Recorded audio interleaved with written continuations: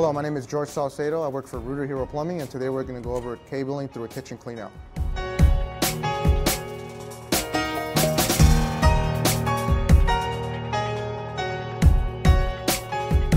Before you begin, make sure your machine is as close as possible to the wall or the cleanout.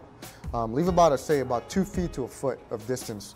What that's going to do is going to allow you to hold the actual tension of the cable, and so it won't kink up on you and go out crazy on you. And just a tip, if it's a kitchen cleanout and it's backed up, run some water and have the water visibly in the cleanout. That way when you're running the cable and you clear the line, you'll know that you clear the line. And also measure the distance between your kitchen and the closest fixture or bathroom. That'll let you know how much of cable you actually need to run in the line.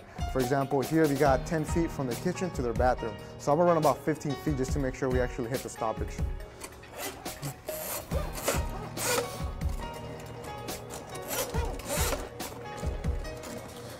And when you're running a cable and you get a little bit of tension, don't try to force it too much. Pull back and go forward. You know, it might just be an offset or a turn you can't get past. Because if you force it, it's going to cause the machine to kink up in the drum, and you're going to be in some big trouble. So cable in and out, force it a little bit, hold the tension, feel the tension. You're going to be able to feel when you're at a stoppage or when you clear the stoppage as well. And run it, once the water drops, run it an extra 5 feet just to make sure you clean it nice and good, and pull it back out. And what I recommend as well, when you're pulling out, don't have the machine running. Because if you got a lot of sludge in the line and you're not cleaning it as you're pulling it out, you're gonna have all this sludge just jumping around all over the place. So leave it off and manually pull your cable out.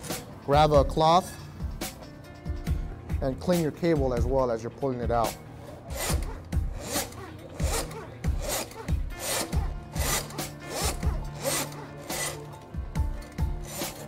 And that's how you cable through a kitchen cleanout.